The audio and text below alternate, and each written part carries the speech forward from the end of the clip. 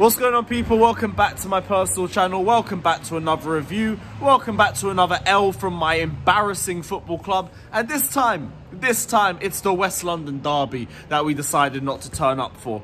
Fulham away. These lot couldn't even turn up for Fulham away. We're going to delve into all of it. As always, like, subscribe, all of that crap. Let me know your thoughts down in the comment section. Let me know your opinions. Corn me if you want to corn me. I honestly don't give a shit at this point. Let me know you guys' thoughts. Like and subscribe and all of that. My team has embarrassed me for yet another night, yet another weekend, yet another week. And it's only been 12 days into the new year. 12 fucking days. We have had 4 games. We have not won a single one of them. Why should I even be surprised? But then again, you'll have the same old idiots telling me that we need to back these players, and these players are going to be the ones that will take us out of this crap, and it's all Potter's fault. It's not Potter's fault, it is the players' fault. The lack of application that I see on from these players week in and week out is pathetic. Every single game, it's like these men have met each other yesterday. They decided to pick an 11 and then they went out for 90 minutes and thought, fuck it, let's see what happens. That's exactly what it looked like. We are the least cohesive side in the top 10. We don't even deserve to be in the top 10. I have told you, man, fucking 40 points and then sign out for the rest of the season. I don't know where we get these 15 points from. We are a joke. Top to bottom, we are a fucking joke. And Fulham deserved the win. Fulham were better than us from the start. But it's constantly us making our own issues. Just aimless passing or appalling passes that don't do anything to build up play. Backwards, sideways passes. And by the way, Jorginho wasn't in the squad. Jorginho wasn't in the squad, by the way.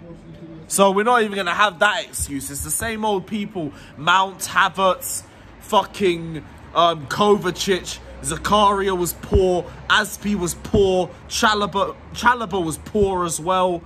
Kepa, what the fuck was that for the second goal? It's the same issue as the Man City game as well. You don't commit.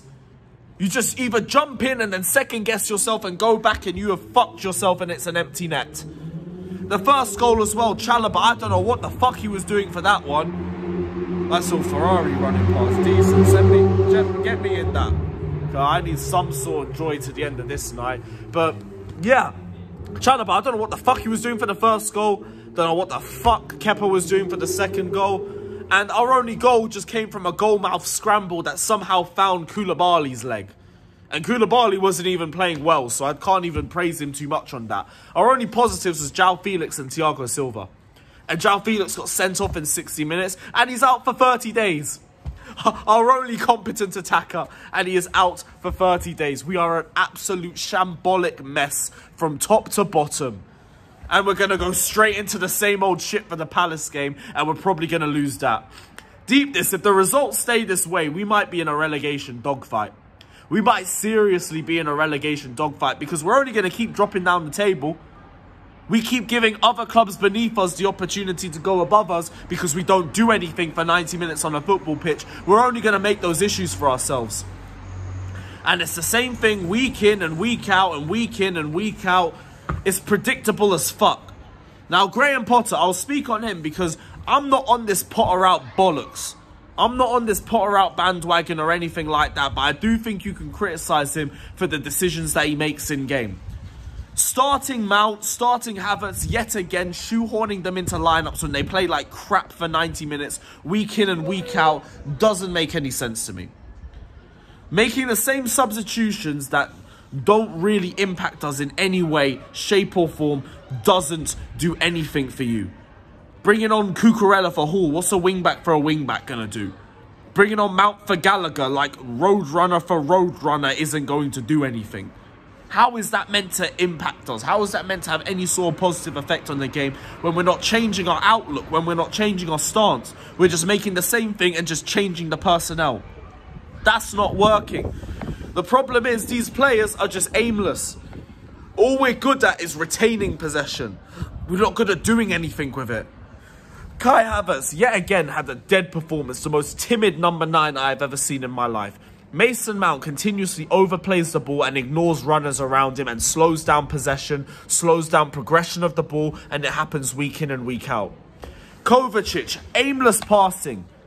It's getting to the point where all you're good at is taking the ball out of pressure and that's it. You're not doing anything else. Zakaria, sloppy with the passes. Aspi, cooked on the right-hand side by Willian. And by the way, fucking Willian! You let Willian bag a goal against us and we all knew it was going to happen. We all fucking knew this guy was going to score. And you let him run rings around us for 90 minutes. Willian, by the way, this is a guy that we have slandered for like 4-5 years in a row. And it's got to the point where our team has declined so bad, Willian would start for us. Willian makes more big chances per game than any of our attackers. So you can't even gun for him too much. We have just declined. We are the problem. So you can't even get at him. The problem is Chelsea, week in and week out, is Chelsea Football Club letting ourselves down. This ain't Chelsea Football Club anymore. This is Fulham Broadway FC.